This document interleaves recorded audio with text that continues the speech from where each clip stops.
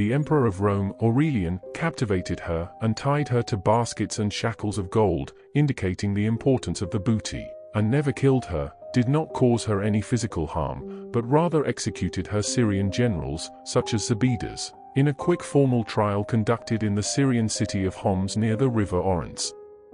As for her, he issued orders not to kill.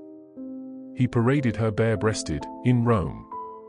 In the end, she was Aurelian's private captivity. He stripped her whenever he wanted and looked at her loins whenever he wanted. Historical sources confirm that she remained alive as a Roman citizen even after the death of Aurelian himself. In the suburb of Tibur, ancient Rome.